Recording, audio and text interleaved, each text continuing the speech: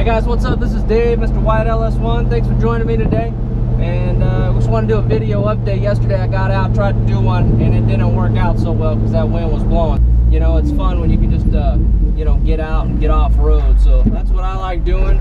Appreciate everybody who subscribed to my channel. And we're going to do a little walk around video today.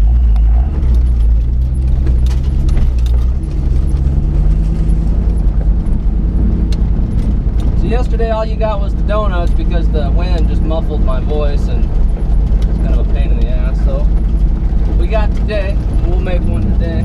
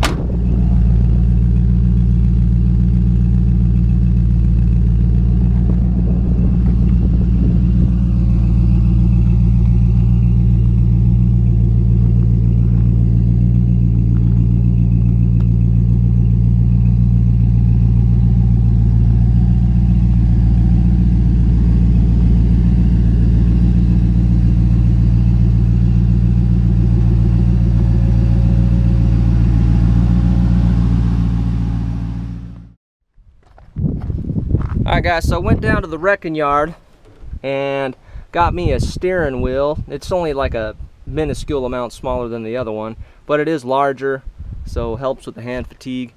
And then got my brake, park brake hooked up, see there. And what I had to do, I went down to the wrecking yard and I had to get that triangular like adjuster piece there. So I sent that away. I guess it was attached to the Blazer with the other rear end. So I got some new cables, so feel good about that. Everything's pretty new other than this front cable.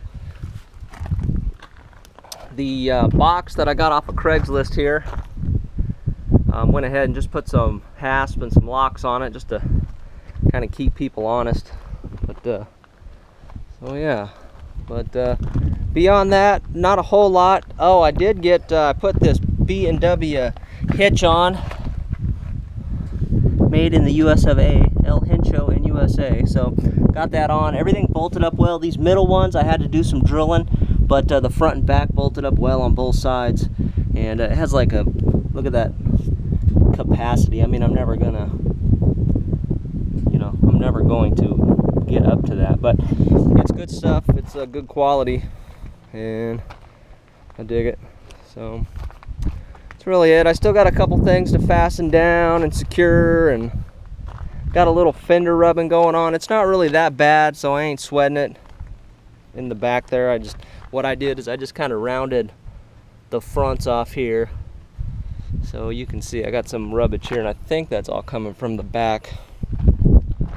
I left the bolts out of this and it freaking busted one of my light bezels, so I guess I better go put those bolts in. All these little things, right?